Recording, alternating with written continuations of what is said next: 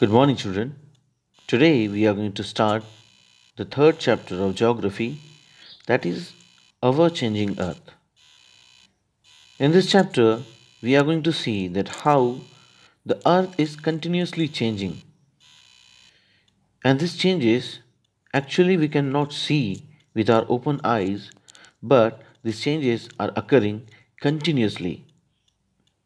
For example, the land on which we are standing is also continuously shifting to one to another place. But these movements are very slow that we cannot see with our open eyes. With our eyes, we cannot see that whether it is moving or not. We think it is very stable and therefore it is not changing, but it is continuously changing. The land masses are moving from here to there, as well as all the various forces are acting on the earth, which are continuously changing the upper part as well as inner parts of the earth. So let us try to understand that how the earth is continuously changing. So we are beginning from the introduction of the chapter. The lithosphere is broken into a number of plates known as the lithospheric plates. You will be surprised to know that these plates move around very slowly, just a few millimeters each year. This is because of the movement of the molten magma inside the earth. The molten magma inside the earth moves in a circular manner as shown in the activity. So the lithosphere is broken. This earth's upper part that is called as the lithospheric plates are also continuously moving, and these movements we cannot see with our eyes because these movements are very slow, just a few millimeters each year, very slow, that the movements are taking place very slow, because in every year these are moving only millimeter, means less than one part of the centimeter. As you know, 100 millimeters means 1 centimeter.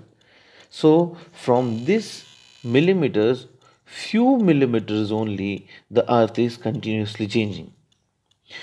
So this is because of the movement of the molten magma inside the earth. You know very well, inside the earth, inside the earth, you know very well, below the lithospheric plates, there is a molten magma. So this molten magma is continuously moving inside the earth, and therefore the lithospheric plates are also moving accordingly. And the molten magma inside the earth moves in a circular manner. It moves in a circular manner as shown in the activity. So as you can see here in this activity, take a small colored paper pellet and put it in a beaker half filled with water. Place the beaker on a tripod. Stand and heat it. As the water warms up, you will observe that the paper pellet is moving upward along with the warm layers of water, and then sinks back along with the water. Layers of water, the molten magma inside the earth moves in similar manner. So as you can see, if you will put the water into the paper pellet, you will and then you will start to heat the water from below. You will come to know that paper pellet is continuously moving upside and downside in a circular manner. Why this is happening? This is happening because of the movement of the water in a circular manner inside this beaker. And in the same way, the molten magma is also moving inside the earth in a circular manner, because and due to this moving molten magma, the earth is also continuously moving, or the lithospheric plates are also continuously moving.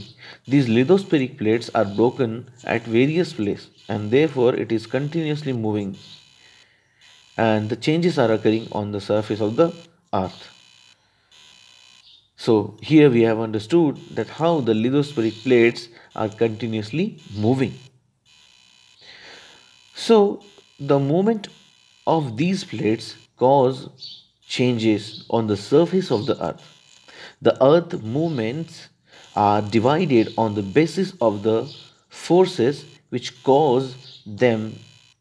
The forces which act in the interior of the earth are called as the endogenic forces, and the forces that work on the surface of the earth are called as exogenous forces. So, the movement of the plates causes changes on the surface of the earth. That means, as so the lithospheric plates are continuously moving uh, from few millimeters, these movements of the plates are causing the changes on the surface of the earth. The earth movements are divided on the basis of forces which cause them. Actually, the movement of the earth are of different kind. Some of the earths are inside the earth, some of the forces are acting inside the earth, and some of the forces are acting on the surface of the earth. And due to both these kind of the movements or forces, the changes on the surface of the earth are causing. The forces which are acting inside or in the interior of the earth are called as exogenic forces. It is endogenic forces. So, all the forces which are acting inside the earth or interior of the earth are called as endogenic forces, or all the forces that are acting on the surface of the earth are called as exogenic forces. So these two names are given on the basis of interior as they are acting interior of the earth, and therefore they are endogenic forces, and the forces which are acting on the outer part of the earth or on the or on the surface of the earth, they are called as the exogenic forces. So earth's movements are categorized here, and in this uh,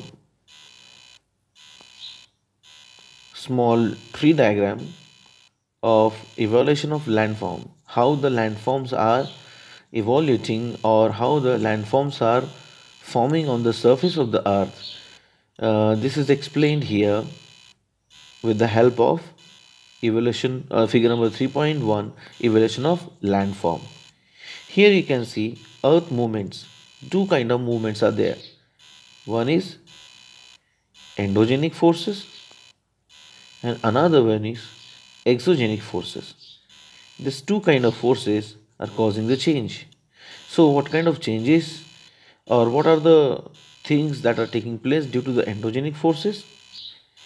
Endogenic forces are causing these are the sudden forces, and there are some diastrophic forces. Now, what kind of things are forming on the surface of the earth with the endogenic forces that we are going to see? The endogenic forces are of two types: sudden forces and diastrophic forces. Sudden forces means which are taking the place suddenly on the surface of the earth, and these are sudden forces are causing earthquakes, volcano, landslide. So the sudden forces are causing earthquake, volcano, and landslide on the surface of the earth. and the diastrophic forces are building the mountains on the surface of the earth. For example, diastrophic forces have caused the formation of the very important ranges of the mountainous ranges of the earth that is called as the Himalayan ranges. So the Himalayan ranges have formed from the diastrophic forces, and the Himalayan mountains have also built from such kind of diastrophic forces. So the all the outer part, all the most of the mountains like the Andes, Alps, or the Himalayan mountains have formed from the diastrophic forces which cause the building of the mountain on the surface of the earth. Now we are going to see exogenic forces. What kind of things are forming because of the exogenic forces that we are going to see here? Due to exogenic forces on the surface of the earth, the erosional as well as depositional activity starts. Erosion means what? Erosion means which cut the upper surface of the earth due to river, due to water, ice, or wind. So all the exogenic forces are causing erosion with the help of water, wind, and the ice. When this all the material is getting eroded or cut on the surface of the earth, it goes somewhere, and when it goes somewhere, it start to deposit. So due to exogenic forces, the two things are happening, that is erosion of the upper surface of the land, and when this erode material goes somewhere, it is getting deposited. So erosion and deposition, both these kind of things are forming the different kind of landforms. Now what are causing the erosion as well as deposition? The first one is river, wind, sea waves, glaciers. That means water, wind, again the work of the water in the ocean, and ice, that means glaciers. These are causing the changes on the earth, on the upper part of the upper surface of the earth, and therefore they are called exogenic forces. And these exogenic forces are erosion and deposition, and these forces are causing by the river, means water, wind, and ice, that are river, wind, sea waves, and glaciers. In this way, the we can say the exogenic forces are taking place on the surface of the earth. Now here we are going to see in the glossary that what is lithospheric plates. The earth's crust consists of several large and some small rigid irregularly shaped plates that are called slabs also, which carry continents and the ocean floors. So the lithospheric plates are broken in several parts. The large part of this lithospheric plate is called as the large plates, and some of the small rigid um, irregularly shaped slabs are there, and these are forming the continents and ocean. Some of the lithospheric plates are on the surface of the earth, and some of them are inside the ocean floor. So in this way, there are some things we have understood from this. In the next period, we are going to see the further part, that how the endogenic and exogenic forces are causing the changes on the surface of the earth. Till then, thank you very much.